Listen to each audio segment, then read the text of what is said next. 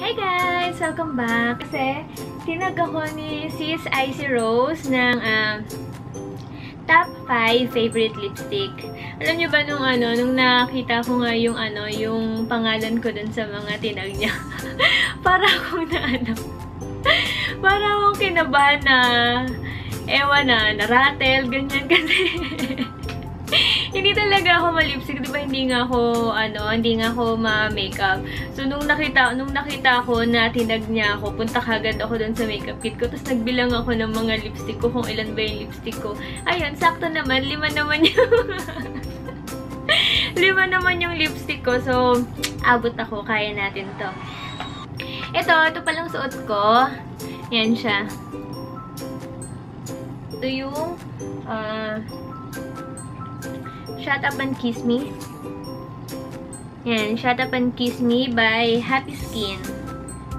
Ito yung gustong-gusto ko to. Last year, kailan ba? Nung umuwi ako sa Pinas, ito yung favorite namin magbe-best friend. Kasi tingnan nyo siya.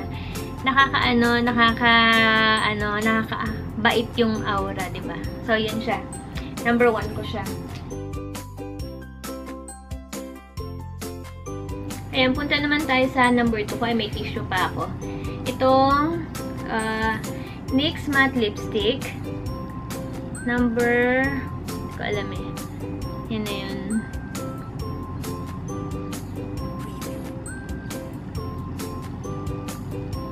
Yan siya. Try natin.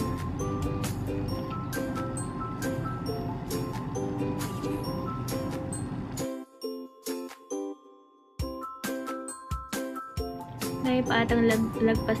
Sorry kasi nandito yung salamin ko eh. Ayan siya. Parang fuchsia pink siya, ganun. Ayan siya.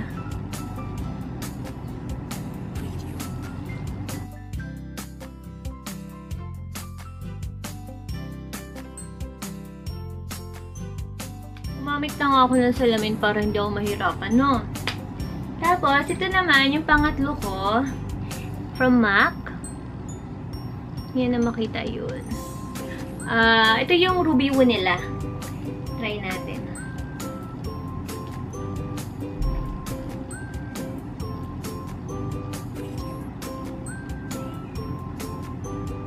Pag ginagamit ko to, usually gumagamit ako nung yung lip pencil. Kasi parang nasa ganda.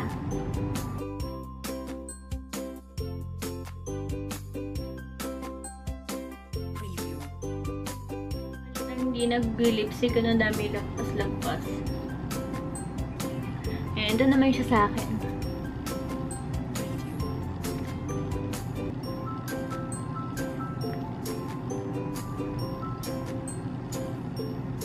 Ayan, diba? Lakas naman ito makamaldita.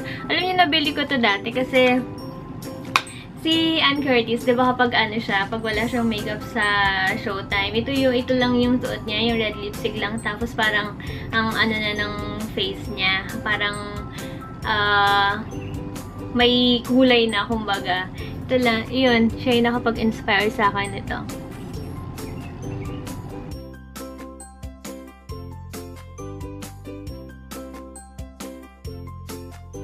Tapos, yung pang-apat ko naman, itong NYX from, paano ba pronunciation ito? NYX or NYX lang. Ito siya, itong soft matte lip cream ng shade ng Copenhagen. Tama ba pronunciation ko? Try natin.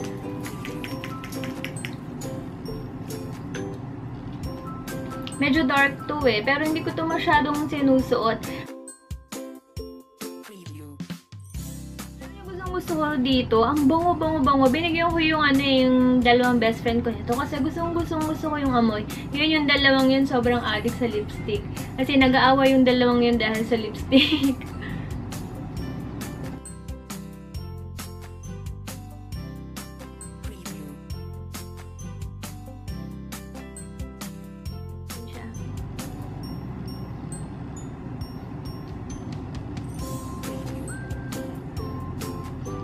Dahil ko ng pula-pula dito.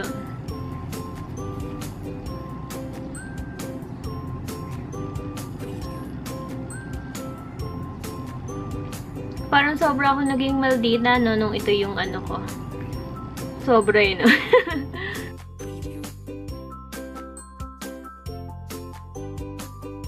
At last but not the least, so ito talaga yung pinaka-fave ko. As in, talagang ito yung everyday, ano ko, lipstick ko.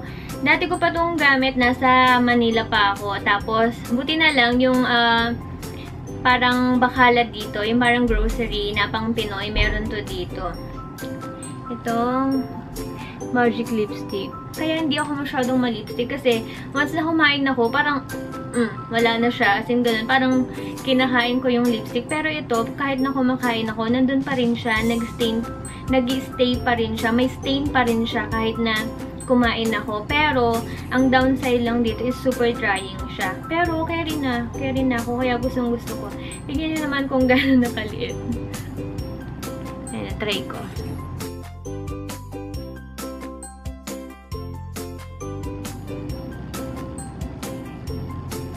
Di ba para lang siyang para siyang lip tint.